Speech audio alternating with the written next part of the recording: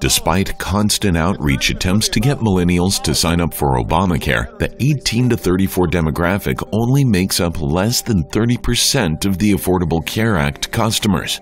The White House had hoped for at least 40% of customers to be in that younger age bracket to offset costs of caring for sicker, older customers.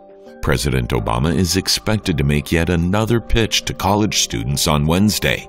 For the upcoming enrollment season, the administration is trying out new tactics to make enrolling easier for millennials. There will be a smartphone-friendly registration process that will only require a few swipes, and the administration will be advertising heavily on sites that are frequented by millennials, such as Twitch.